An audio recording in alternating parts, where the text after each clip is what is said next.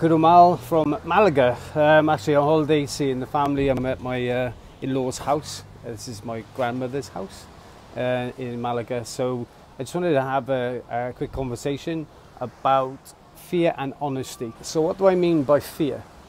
I think fear in the martial arts is, when am I afraid to get in conflict? And when somebody says, I'm not afraid to be in conflict anymore, I think they're full of shit, because being in conflict is always scary, especially if you don't see it coming. And when I've heard people that work on doors say, well, you know, on my experience of being on the doors, yeah, you're dealing with, you know, it's almost like pre-arranged. You know that you've got a certain amount of safety behind you. You know that you're sober, the majority of the people you're dealing with on the door are not. You know that there's a different mentality for people who will start fights in a pub and start fights on a doorman. And you're not on your own. So it's a completely different thing. When you're on your own, you know there's a chance that you're going to get hurt. And you could get hurt badly, and depending on your environment, the consequence could be very severe. So when someone says, I don't fear it, they're overconfident. The other fear that I'm talking about is, when I look at Kudo, for myself, my personal Kudo, I think to myself, where are the weaker areas of my game? And that's something that I try to be as honest as I can with, in myself and when I'm teaching, which makes it a lot more exciting for us, because me as a teacher, I can take people to places to learn from people to make their game more whole. Now, you can't be a 5-foot-something guy teaching 6-foot-something people how to do everything. And if they don't venture out beyond you, then there's going to be a shortfall there too. You can say the same thing week in, week out for years, and they go to someone else, they say it, a light bulb comes on, and it's like they've never heard it before. Super, super frustrating for a coach's point of view, but you know, that's being honest. You've got to be honest that whatever way it takes for you to get someone across that line, then you've got to use that strategy. So using other people, taking to people, and also being in my 40s, going to learn something for the first time is quite hard, because you're stuck in your ways. You know, you've been doing something for a long, long time, so you have to learn how to learn again, which is a really, really nice, frustrating experience, but very nice experience, because every single time you do something like that, you get another ego check. That crosses with the honesty. Strikers fear not being able to grapple. Grapplers fear less about not being able to strike, but there is something there. But you know, since actually going full-time as a martial artist, I've learned to realize and embrace the fact that we have to, as martial artists, try and do the best for our students, but also do our best for our communities. And you can't do that if you try to say that you're the best and no one else comes anywhere near. I do say that at times, obviously when I'm really kind of ramping everybody up. But you know, really speaking, I know that that's not the truth. We are good at what we do. A few years back, I started a group of Tai Chi practitioners. So I was taught Shibashi from a very young age, right from the beginning, sort of like 11, because my asthma was so bad. I could really get through certain physical activities when I was that age.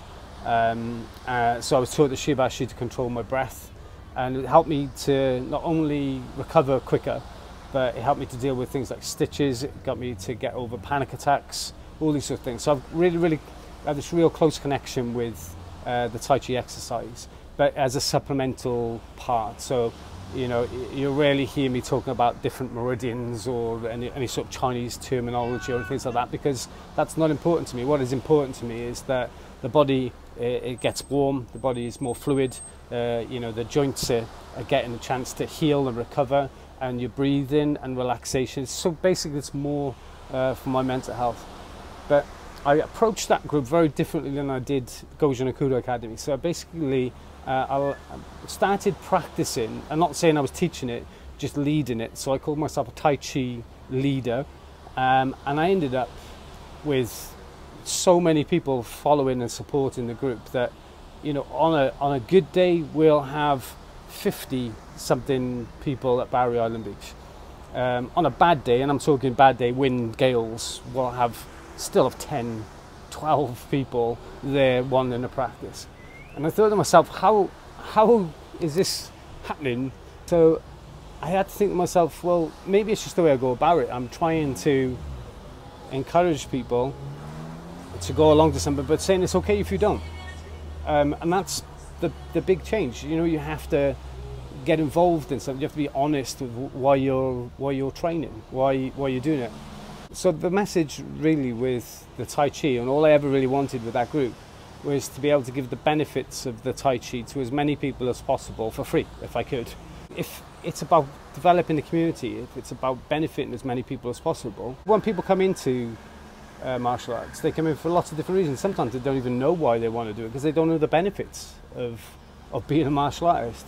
But everybody who was teaching and is from different clubs are like, oh, we're the best, and we can offer the most, But really, it's not even about us. It's about the people getting involved and the benefits.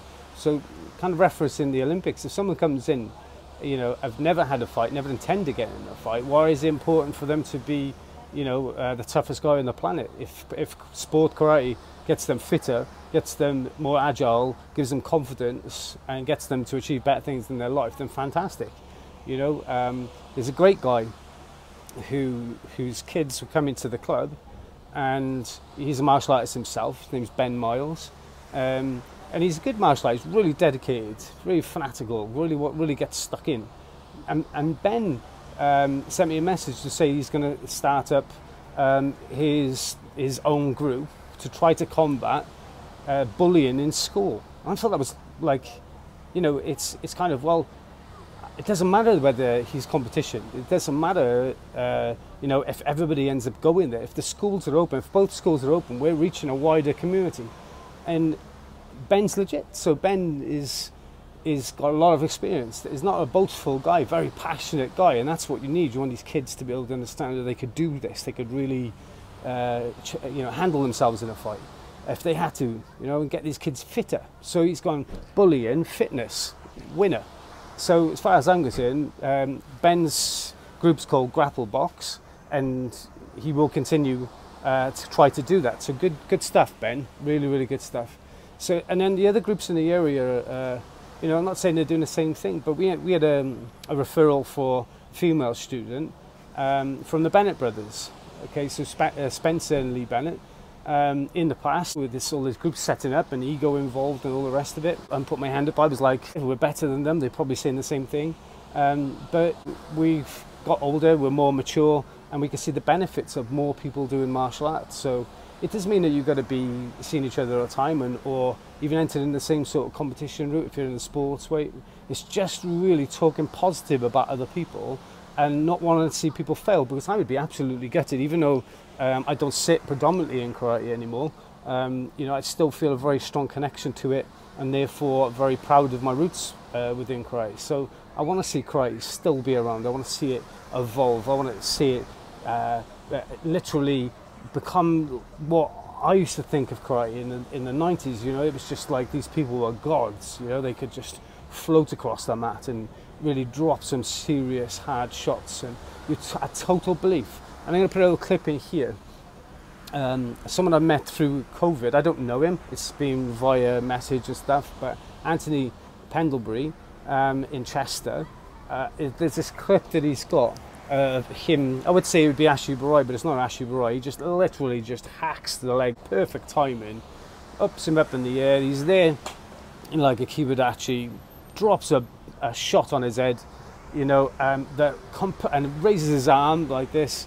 And it's just complete belief, and that's what karate was all about, was that waiting for the right timing. Absolutely nail the shot, put them down on the floor, hit them so they don't get back up again. And anybody can argue with me that Anthony in this clip couldn't have dropped someone, put them down and left them there ready for whoever comes running at him next. Then you're talking absolute bollocks. Karate was always very much a don't go to the floor, because the lack of skill there. You know, I'm not saying that there's no techniques in karate to go to, you know, defend yourself on the ground, but there's very limited stuff. And, you know, that would be the next thing that gets asked quite a lot. How much do I think you know, karate has techniques on the ground, and I would say that, you know, we clutch at the straws. Everybody's got principles you can apply on the ground within karate, but realistically, if you are going to learn to be good on the ground, then and solely the ground, then, you know, why practice karate? Go to jiu-jitsu. You know, judo practitioners are going to jiu-jitsu for exactly the same reason, and they go to the ground. You know, in judo you learn to pin well, which I think is a really good skill for all grappling, standing grappling. And when you're on the ground, there's a number of things that you've got to pay attention. But then again, it's like how far you want to go with it, because it'll get to a stage where jiu-jitsu could become sports jiu-jitsu and it becomes specific. I've got to give another shout out for that, actually. It's Mark Spencer, who's got a very successful MMA gym in Bradford, and now it's become a branch of Kudo. You know, SBG as a group, he's very open-minded, and you can see why he was, you know, a good fighter, and why he still manages to produce really good fighters, because he's understood that there's limitations to each art, and he understands how to build individuals. So that's a good point to end it on. Number one, which martial art's better? They all are. You know, which clubs are better? Which clubs are better for you? You've just got to find the club that fits with you. I might not like the way some people do things, or they might not like how I do mine, but you know, this is me. I'm being honest about it. I don't fear that someone comes into our dojo and tells us we're doing things wrong, because we stick to what we're good at, and we try and move people other places if we're not. And it's providing you're doing that, you're doing the right thing, you're on the right path. It's a martial journey, we all got that in common. So the last little comment that I'll use, or plug I'll use, is Chris Hansen. I haven't said anything about Chris in a long time, but it's what Chris is trying to do. He's unifying not just karate as karate unity, he's trying to unite as many martial arts as possible, and believe me, that's the toughest job in the world. So anyway, if you're interested in Kudo and you like what we're doing, thanks for all the subscribers. We are almost near that 1,000 mark. I'm having a great time over here in Spain. By the way, they won't let me train because they're all scared of the COVID in the UK. So I'll carry on with being the COVID leper in Malaga, and you carry on being a great person in your life. See you soon. Us.